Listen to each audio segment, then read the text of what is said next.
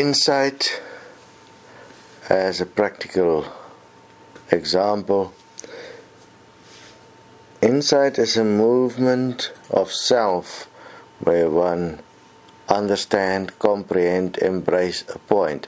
If you react to something and then through a discussion, or especially through a reasoning or debate or argument, come to a conclusion, understand that that is not insight.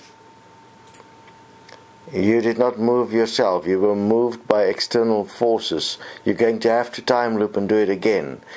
Whenever external forces, events in your world take you to a point of realization, that realization is not self-realization.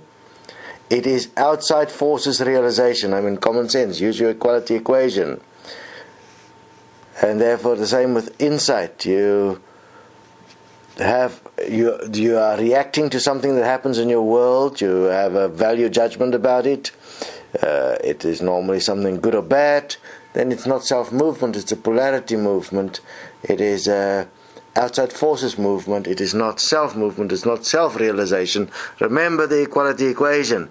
Always source the origin. Are you the origin of the realization? Or is it an outside force? If it's an outside force, what do you know? You're going to time loop until through your time loop the movement becomes a self-movement. And it's not dependent on an outside force to remind you that there is something fucked up in the world. And it's okay to time loop because it is about self-realization. So as long as I have to motivate you to stand up, you are not self-motivated. And therefore you can't be trusted because it's not you yourself that's moving. You are dependent on outside forces. As long as I have to motivate you to consider what's going on in the world and bring about the change and stand, it's not self-movement, it's not self-realization. You're still moved by outside forces. From that perspective, I'm an outside force. Therefore, I'm acting on beings as an outside force so that they eventually, through time loops, can come to self-realization. First, they resist and they fight back. When says, no, I, me, all the ego stuff initially, that is what happens. And then once the ego gets to a point where it can no longer win over the being, therefore the being is starting to stand up, then we start to get to the point of being motivated by outside forces. Then, after that, you get to self-motivation. But when obviously the being is still subjugated completely by ego, then they will attack the equality message in every way possible.